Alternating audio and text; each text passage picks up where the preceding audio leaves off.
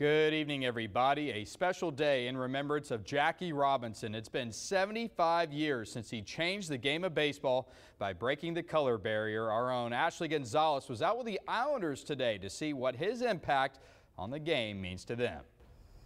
Chris, 75 years and his legacy continues to impact the game today. Because of athletes like Jackie, it's possible for anyone from anywhere to, no matter what they look like, to play the game. I caught up with Tre Jones of the Islanders baseball team. He said since he was a kid, Jackie Robinson is who he looked up to growing up. He appreciates how Jackie changed the game and made it possible for athletes like him to dominate the field and inspire others. I wore 42 for about, I want to say 5 to 6 years. 5 to 6 years until, when I got here, the number was already taken. So, I had to choose my secondary number, which is 3.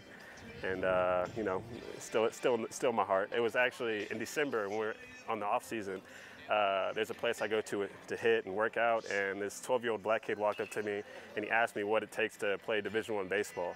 And I just told him, just keep your head down, keep working, and don't let one day, dictate how things are going for you. If you strike out 3 times, you get 3 hits, so what? It's not going to change anything for you. Just put your head down, keep working, and let the game come to you. And I feel like he really absorbed that.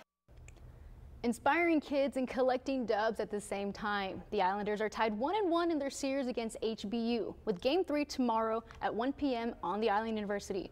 Chris?